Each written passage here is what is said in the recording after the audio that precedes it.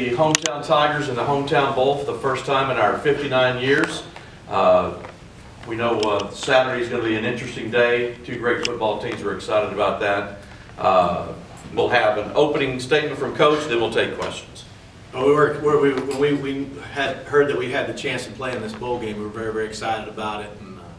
And usually you go to these bowl games and you think about traveling somewhere warm. But we were hoping that this would work out. Very, very excited to be and honored to be in this bowl game. It's got great tradition, and for us to represent the city of Memphis in Memphis is quite an honor. Questions for Coach? What challenges does this Iowa State offense give you guys? They're very balanced. They got a really good running back. They do a good job running the football.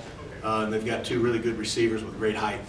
So we've got to really do a good job of obviously stopping the run and controlling the pass. But they're very well balanced, offense.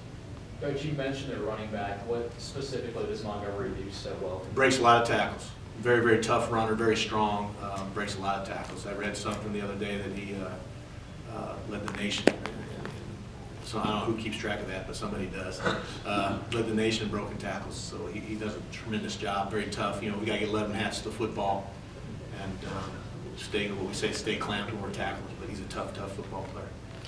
Coach, well, you've got a decent receiver in Anthony Miller, and Tony Pollard breaks a few tackles himself, so practicing against those guys, does that help you prepare against them? That's helped us a ton, yeah. We don't do a lot of live stuff this time of year, but through spring ball and through camp, we got a great look at some really good athletes going against our guys, and that's helped us a ton. And I think this year too, we've done a really good job emphasizing tackling. We've been a pretty good tackling team so far this year, so hopefully we can finish that.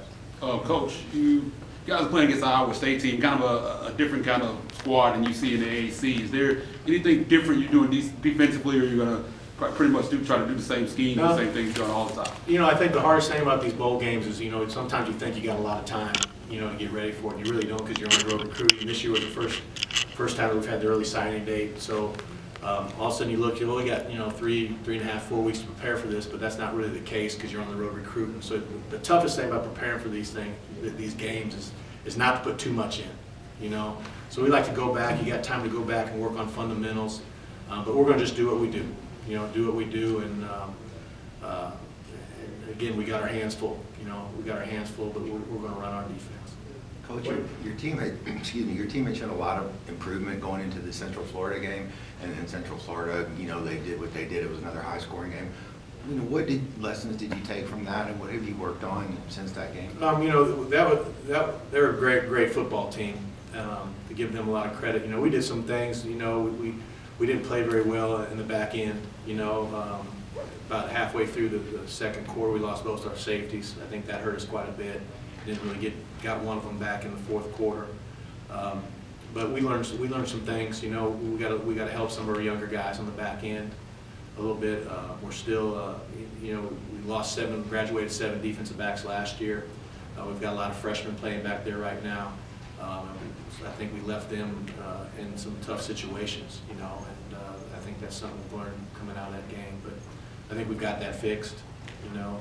Again, we've got a challenge with the 2 big receivers they've got. They're very, very talented, And the quarterback does a good job getting the ball to them. Coach, turnovers have been such a big part of the success of this team for the last 2 years under you. And despite the yards that have been given up, it seems like you need to make a play. They do. How instrumental have the turnovers been in the success of your defense, and how much will it play a part in Saturday's game? That's the biggest thing we emphasize. Coach Norvell makes it very clear that he wants the ball back. And so we do a really, really good job of emphasizing getting that ball back for our offense.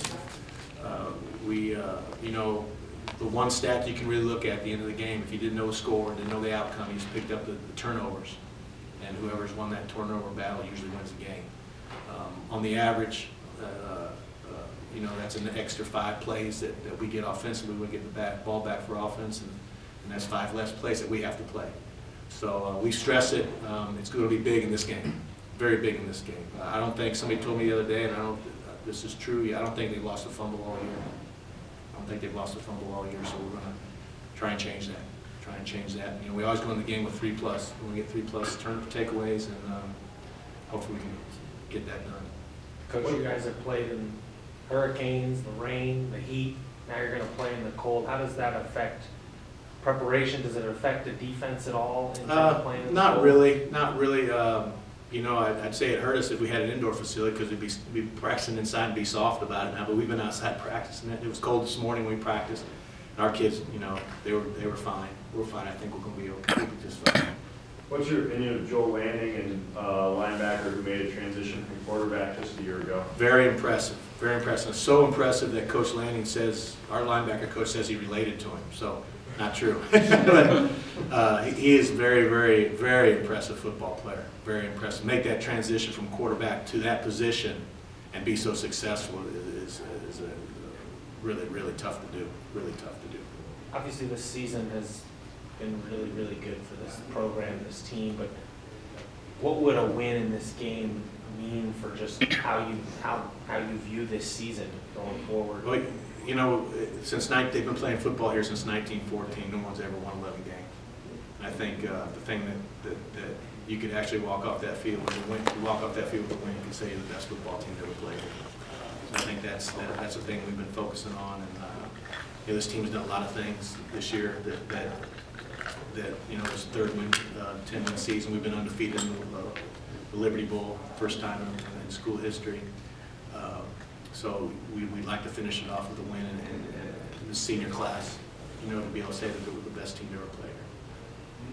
Coach, I'm curious, just as a coach, and you mentioned the early signing period, did that really make things really harder for you guys? Yeah, you know, it really sort of snuck up on everybody, I think. You know, you're so many years, I've been doing this for 32 years, and you're so used to that first Wednesday in February. Yeah. And all of a sudden, man, you turn around and you're like, man, they're going to sign in a couple days, you know, so you're trying to, it just threw you off a little bit. It was a big adjustment, because now, you know, you're getting towards trying to prepare for a bowl game, but you're also trying to get those guys to sign.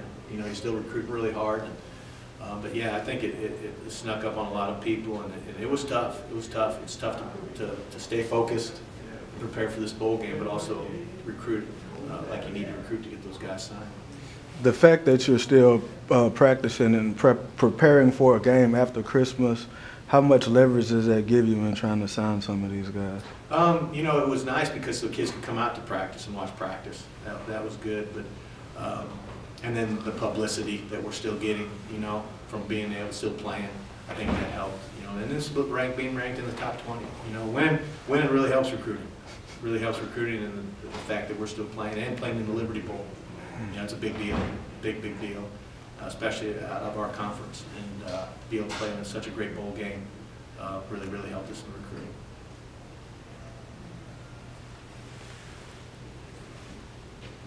Anybody else for Coach? I think some, if not all of the players are here. Any last call for Coach? What'd you get for Christmas? Anything special? You know, we got up and I thought we had a limit. I got a 24-year-old, a 13, and a 6, all from the same marriage, by the way. And yeah, I know what call. I know I get the jokes all the time. But I thought there was a 3-present limit, but I was way off. It was more like a 6 or 7. So we had a lot of presents, and it was good. My wife's mom and her sister were in town. It was a great Christmas. Thank you. It was a great Christmas. Cool.